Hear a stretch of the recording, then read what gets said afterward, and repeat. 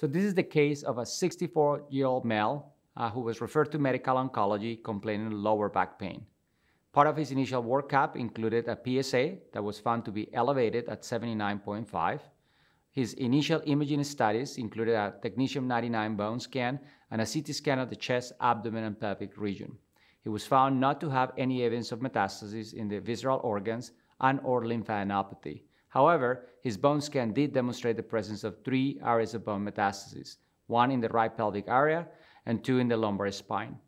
His transrectal ultrasound with multiple prostate biopsies demonstrated the presence of adenocarcinoma of the prostate with a Gleason score of 9, 5 plus 4.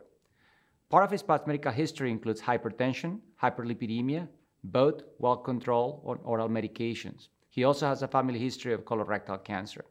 His Karnofsky performance status at presentation was 90%, and the remaining of his physical exam was completely unremarkable. At that time, the patient was deemed to be metastatic, specifically de novo, high volume metastatic prostate cancer, and the decision was for him to initiate systemic therapy with testosterone suppression using an LHRH agonist and abiraterone acetate and prednisone. Initially, after he started therapy, he had a very good serologic response, and his PSA nadir at 6 months was 0.9 nanograms per ml. Some of his side effects during therapy included fatigue, hot flashes, and muscle aches, typical side effects from lack of testosterone. In 2017, despite of his testosterone suppression, his testosterone was less than 50 at the time, developed serologic progression. His PSA in August was 1.56. A subsequent PSA in November was 4.4. However, the patient at the time was completely asymptomatic. Later on in February 2018, the patient began complaining of lower back pain again. He had left pelvic discomfort, specifically radiated to the right hip area, and he was taking at the time over-the-counter pain medications, specifically NSAIDs. His PSA at the time was 6.5, so it was decided for him to undergo a new imaging scan. His whole body bone scan and his CT scan of the chest, abdomen, and pelvic region again demonstrated the presence of 2 new lesions, one in the lumbar spine. However, no evidence of epidural disease or fractures, and no evidence of visceral disease was again identified.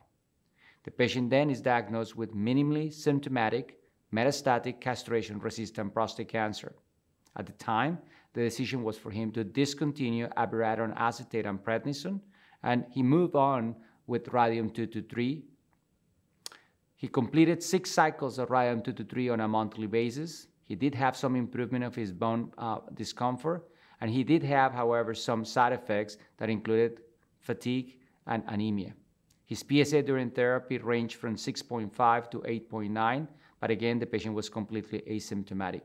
Later on in September 2018, the patient now started to experience some anorexia, fatigue, and progressive abdominal pain.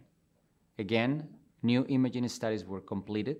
A technetium-99 bone scan demonstrated stability of disease in his bony metastases. However, his CT scan of the chest, abdomen, and pelvic region now unfortunately demonstrated progressive disease, specifically with new liver metastases. His PSA at that time is now 10.7, so not a lot of PSA for the amount of disease that he had in his scans. His hemoglobin at the time was 10, his ANC was 3,900, and his platelets were normal at 331,000. He has normal liver function tests, including ALT, AST, his alkaline phosphatase, and his bilirubin also were normal. His LDH, however, was elevated at 565.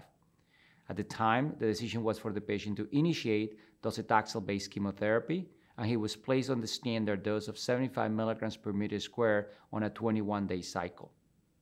The patient then completes 6 cycles of therapy with some of the expected side effects from therapy, including fatigue, alopecia, and some evidence of peripheral neuropathy.